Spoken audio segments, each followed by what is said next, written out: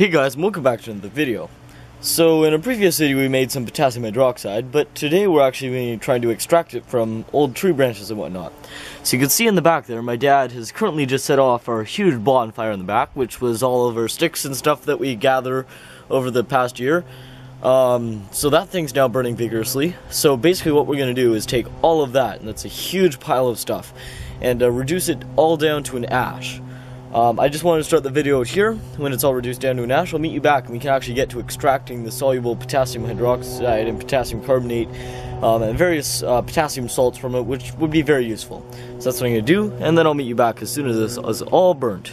Okay, so now that all of the wood hash has fully been burnt from that bonfire, we took everything and transferred it into these two large buckets, the one there and the one here, and topped them up pretty high with water. Then we stirred it around. So we actually probably added twice as much of its volume in water, just to make sure everything dissolved, and it was hot water. Then we stirred it around 3 or 4 times throughout the course of, I believe, 3 days, and then I let it settle. So now what we're doing is I tested the pH. Each of these is around 10 or 11, so it's fairly basic, and if you feel the water, it feels slippery, so it most likely contains some sort of alkali metal hydroxide, hopefully potassium hydroxide. The theory behind this is that potassium hydroxide and potassium carbonate are both highly soluble in water. However, calcium salts, which are also found in lots of woods, are practically insoluble. Calcium sulfate, calcium hydroxide, calcium carbonate, all practically insoluble in water. And there's very little sodium content. So by doing it this way, we should actually be able to hopefully have just potassium salts in here. So, now that it's settled down, I've been taking it, transferring it over to this thing here, filtering it through this rag into the bucket, then taking the solution from the bucket and vacuum filtering it, and I just finished up with that vacuum filtration part there. Taking that, transferring it to the bucket, and then bringing it outside. And between each liter or so of filtrate that I put through the filter, I go ahead and I wash out the filter just to remove any gunk that's in there, so that it proceeds more quickly. So I'll meet you outside to show you what we're doing to boil it down, and basically you're just going to repeat this process until you have no more liquid. Okay, so we're outside now, and as you can see, all we're simply doing is boiling this off with some propane. So I just have a propane cylinder out here and the tiger torch, and we're just heating up in this pot and boiling everything down. Now, of course, this pot is strictly used for chemistry, and I haven't used it for anything else, so make sure you do that, as we don't want to be contaminating our food. So I've just been boiling it down till it's almost all the way boiled down. Then I add a bit more, and repeat that until I run out of solution. Then we'll boil it down fully until it's a solid salt. And this should hopefully mainly be potassium carbonate and potassium hydroxide, although there'll definitely be lots of impurities, which we'll be able to separate in the future, which I'll show you as soon as we're done boiling all the stuff down. So I'll finish boiling all the solutions, and then I'll meet you back. Okay, so I boiled most of it down outside, and you can see all that has been reduced down to this much, just a couple of liters of liquid, which really isn't very much, so this is excellent. Anyhow, so this very small amount of liquid now, because it's been concentrated, whatever fine particulate seems to have passed through, you can kind of see it floating around in suspension there, so we're actually going to have to remove that. And I did reattach the handles on so I was able to move it. So to remove that, we're actually just going to take all this liquid and do a quick vacuum filtration to remove it all. And then we'll be able to further boil this down to the pure salt. So I'll do that, then I'll meet you back. Okay, so what we did next is we completely boiled it dry, and then heated it up on maximum temperature for probably 15 minutes. All that, like, orangish color in the solution is most likely just organic impurities, which, when we heat it up, decomposed. So you can see after heating up really, really hot to complete dryness and decomposing everything, we added just under a liter of water to it, mixed it all around, and transferred it to this beaker. There's lots of, most likely, carbon, which is in suspension, which we will need to filter off. So, now that this is here, we will need to filter it all off, and thankfully our potassium hydroxide, potassium carbonate, and maybe a bit of potassium nitrate that is in this solution, actually the potassium nitrate would have decomposed when we heated it up so hot. So it's just potassium carbonate and potassium hydroxide right now. But basically, those are still in solution, so as soon as we filter off the carbon, then hopefully we'll be left with a clear solution of our potassium salts. So do that, then I'll meet you back.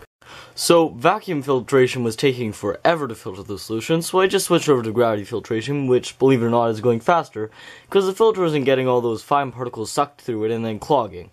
So, you can see we're still gravity filtering. It's been about an hour, and it's been a while. But I took about 200 or 300 milliliters of the filtrate, and actually took it and boiled it all the way back down until it was back into a solid. And that's what I have right here. But I did it in batches because I didn't want to wait for all this, so that'll finish filtering through and I'll do the exact same process.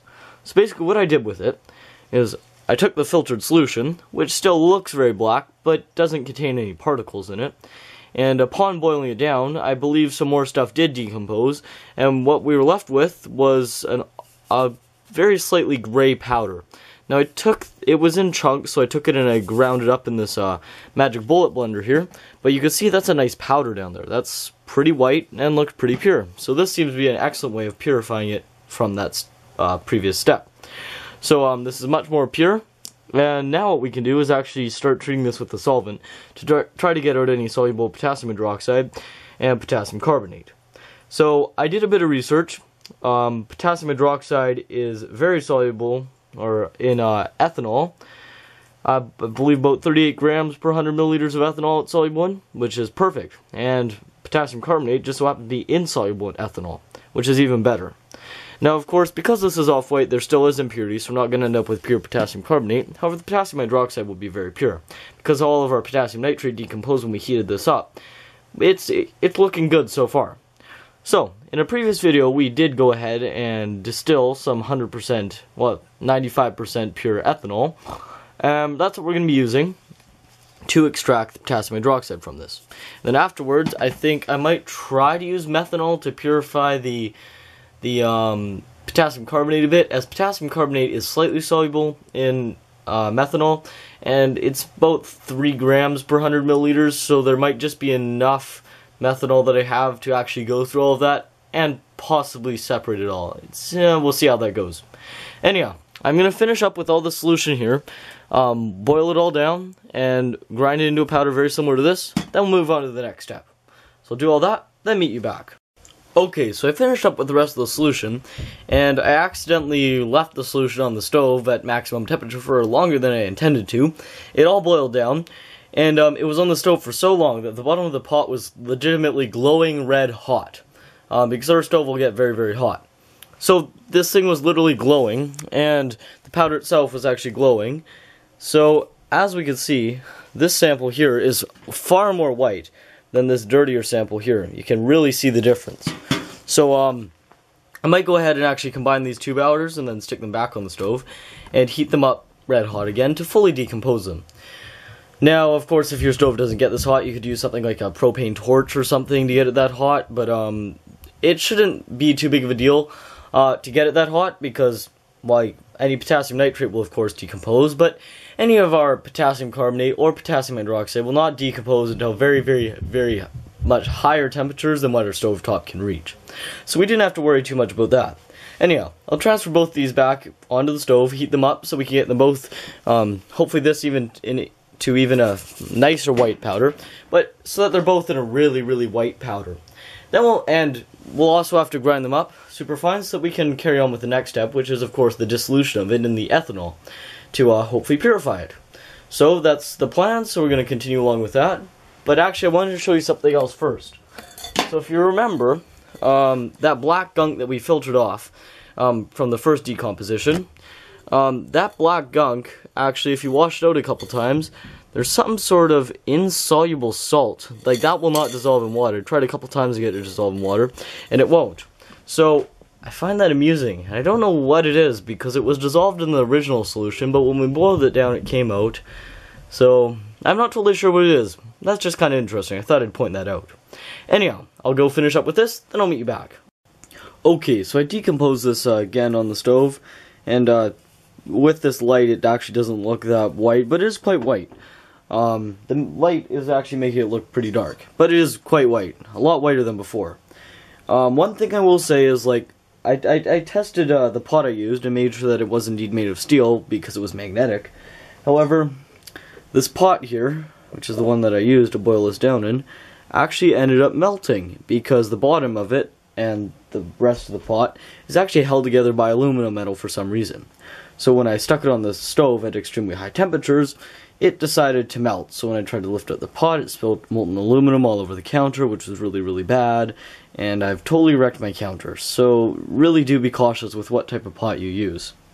Anyhow, I weighed this. We have approximately 158 grams here. So assuming that more than 75% of this is potassium hydroxide, which it probably won't be, we're going to be adding approximately 300 milliliters of this pure ethanol here to a round bottom flask, adding all of this to it, and mixing it up. All of the potassium hydroxide will dissolve into the ethanol, which we can then filter off all of our potassium carbonate, and then distill the ethanol off and get our pure potassium hydroxide. At least that's the theory behind it, as potassium carbonate is insoluble in ethanol. So I will transfer all 158 grams of this to this 1 liter round bottom flask, and add 300 milliliters of this pure 95% ethanol to that. We'll swirl it around for a while, then I'll meet you back. Okay, so I've been shaking this around for like the past 20 minutes or so, and looks pretty good. Hopefully most potassium hydroxide is dissolved, but by the looks of it, you can see there's probably not a lot of potassium hydroxide. Wood ash, as I've done or found through research, is mostly comprised of potassium carbonate. There's very little hydroxide actually. So this is all potassium carbonate, mostly a little bit of impurity, but yeah, we'll see how much hydroxide we actually get from it. Anyhow, the other thing I noted that was interesting is that potassium carbonate is, of course, both hygroscopic, which means it absorbs water of the air, and insoluble in ethanol. So this 95% ethanol we had is actually now close to 100% because the potassium carbonate, which was very dry after we just dehydrated it, absorbed all the water in the ethanol. So this is nearly anhydrous ethanol, which is very cool. Anyhow, I'll quickly do a quick vacuum filtration of this into this flask here, at which point we can distill off all the extra ethanol and recover it so we can use it again in the future. And then we'll just be able to take a potassium carbonate product and yeah, it should be good. Anyhow, so I'll do that, then I'll meet you back. So I'll see you in a bit. Okay, so we're back inside now, and as you can see we have our pure ethanol here. This is 100% pure, and I'll probably keep it this way and not combine it with the rest of the stuff, as 100% pure ethanol in itself is a very useful solvent, especially for reactions which require no water, and 95% pure stuff just won't work for those reactions, so I'll leave that separately. And now in our other flask here, we can see the potassium hydroxide. Now this also has some black gunk, probably carbon, because interestingly enough, the remainder of the impurities actually dissolved into the ethanol, and thus when we distilled it off, they decomposed on the bottom here, along with all of our potassium hydroxide. And as you can see, there's very little potassium hydroxide actually, which is surprising. I always thought wood ash was mainly comprised of potassium hydroxide with a bit of potassium carbonate, but it turns out there's a lot of potassium carbonate and not so much potassium hydroxide, which is an interesting statement in itself, because they used to make soap out of wood ashes, which contain potassium salts, so that means that soap must be able to be formed with potassium carbonate. Just something interesting that I thought I'd point out. Anyhow, so to this now, we will just add a small amount of water, enough to dissolve everything. We'll filter it off to remove any impurities, and then we'll boil that down so we can scrape off our potassium hydroxide and see exactly how much we have. So I'll do all that, and then I'll meet you back. Okay, so I've actually done a couple different things with this potassium hydroxide here. So I did transfer it out of this big beaker, or big Erlenmeyer flask with some water, boiled it down totally, tried to decompose whatever organic impurities were there, but that didn't work because I redissolved it in the solution, filtered it off, and it was still discolored.